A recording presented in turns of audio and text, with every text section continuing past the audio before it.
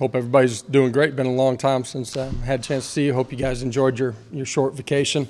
Last week finished up good on the field with the guys, and then obviously our staff had a chance to get around the country and go recruiting, which was a great opportunity for us to get out and see players, but take our brand across the country too. So finished up good. Now we turn our attention obviously to a really good football team here.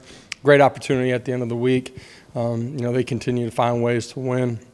They're a good football team. They're long, they're athletic on both sides of the line of scrimmage, and obviously have really good skill players too. So exciting week for us as we continue to go down this journey, and players were good this morning. Looking forward to the opportunity on Saturday. So open it up.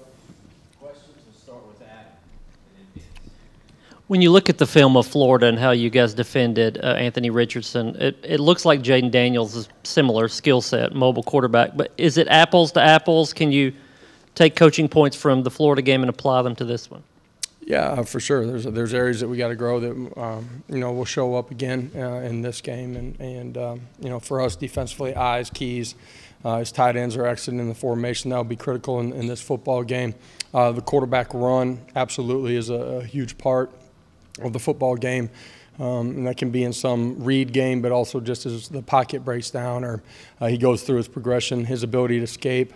The way they finish runs is probably a little bit different just in their style, but absolutely the mobility of the quarterback is a huge part of us having to defend that in this football game. Josh, as you know, LSU's had a couple of comebacks, 13 points, 17 points on Saturday. When a team is able to do that, what does that do for a team, knowing obviously the dynamic in each room is a little bit different? Well, just for us, you got to understand that if you're up on the scoreboard, it doesn't matter. We talk a lot about playing at 0-0 for 60 minutes. The way they play and compete, no matter what the scoreboard looks like, you have to be prepared for their best for 60 minutes. They are a resilient team. They've done a really good job of creating turnovers, making special teams plays, creating short fields, and flipping the way the game's played here. You can see that from week 1 all the way through this past week.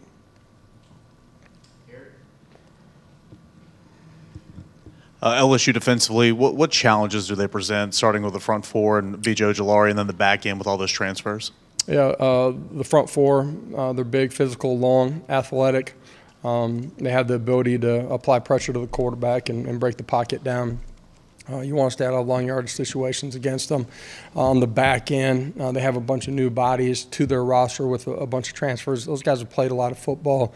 I think they continue to get more in sync and more comfortable in their scheme. And for us, we got to have balance in what we're doing. So, run game on early downs will be critical.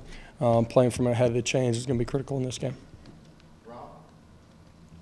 Coach, just how big was last week for some of those young guys who had played a little bit, like Joshua or Squirrel, and to reset and have a week of practice without getting ready for an opponent? Yeah, really big for our young guys to take some growth on the fundamentals, technique side of it, being very purposeful in what we're doing and some of the things that they got during the course of practice. It's really important for your entire football team too. During the course of game week, you get so much into the scheme of things. It's important to reset and get back to some of those fundamentals. Those are the inches and the things that people don't see that add up to the big things.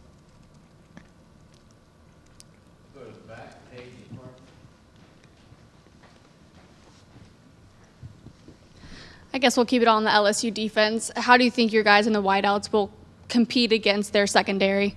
Yeah, you'll see press man at times, but you see a bunch of coverage variation from them too. So Hendon's got to do a great job of identifying the rotations. Our receivers got to do the same thing.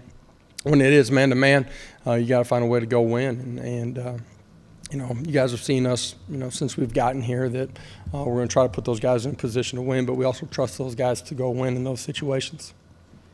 Coach, with how emotional Florida week was before the game and even after the game, after you all won, how important do you think the bye week was to mentally reset as well as physically reset? Yeah, I think one of the positives about our team is they've been really consistent in their approach. Huge win for our fan base. I think our players reset last week and pushed forward in the things that we were asking them to do. And obviously, this morning, full speed ahead on LSU. Really good energy. Bye week gives you a chance to physically reset and mentally reset a little bit. They had a couple of days off. A bunch of them had an opportunity to go home, watch their high school football teams, be with their families. They came back late last night, and I don't know, business as usual a little bit this morning, and you know, we got to continue to grow. But I think our players are excited. The report about Cedric Tillman, did he have surgery, and what's the update on him? Yeah, Cedric did have surgery. The timeline, he did that, just had an opportunity to speed up the recovery process side of it. We'll see where he's at. He was limited, but moving around a little bit today. We'll continue to see how it unfolds this week and see where we're at. Coach, how would you assess how Jabari has been, Jabari Small, through the first 4 games? And what did you like about his performance against Florida? Been good without the ball in his hands, pass protection, been good as a receiver when we've asked him to.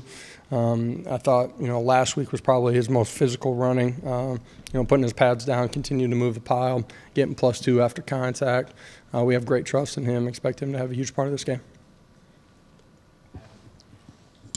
What specifically would Cedric need to do or show that he can do to be available Saturday? Yeah, you got to be able to be a functional player and play at the level that we expect him to, that he wants to play at too. So.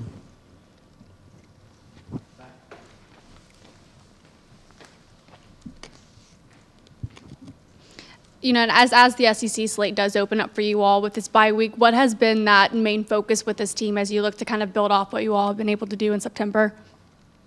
Yeah, you're only as good as your next one in this game, and you can continue to look at college scores, your preparation, you know, your competitive spirit all week, but then also on game day. There's no way in this game you can just flip a switch on Saturday and show up and play the way that you want to. So preparation's everything. Our players have gotten so much better in that. Expect them to handle the week the right way. This is a really good football team, be a great environment. It's always tough to win on the road inside of this league, and this is our next opportunity. Josh, with it being 11 a.m. local kickoff time, do you enjoy that? Are you glad that you'll kind of be able to get to business instead of sitting around all day? Yeah, if you ask coaches everywhere, they say, give me the earliest kickoff possible. You know, for us, it's going to be a great environment. I'm sure it'll be a packed house, and you know, this is a tough place to play. But you know, it's so much about us and our preparation, make sure that we handle things the right way. We got to take care of the football. You can't have penalties. You can't do things that hurt yourself in this football game. It's a really good team that we're playing. I think LSU's freshman tight end leads them in targets. What's he do well as a player that why they try to get him the ball so much? And then D. Williams, he's been out. I don't know what his status is for this week. But, you know, do you feel comfortable when a player's been out like that and he's really relatively new to the program, kind of just pushing them in there if you know, unless they're ready? Yeah, I feel comfortable as long as he's prepared and practiced in a way that you feel comfortable with him. D has been ramping it up here the last couple of weeks. I expect him to be able to play in this one. I expect him to play really well when given the opportunity. Their tight end's athletic. I think he does a really good job of finding space and being in sync with the quarterback. You know, targets in the middle of the football field. Him exiting the formation and some of their run-pass stuff, too, is a huge part of what they do. We got to have our eyes on the right spot so we can cover him up. Josh, how much have you crossed paths with Brian Kelly, and what do you think about him? Have not. This will be the first time I've played against him. He's done a really good job everywhere he's been, man. His teams are well coached. They compete hard. You know what I mean? He does a really good job.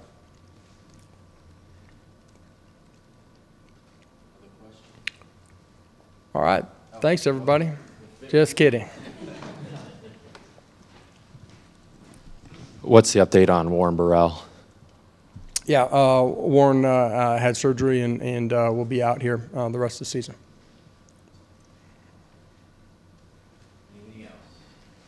Thank you, guys.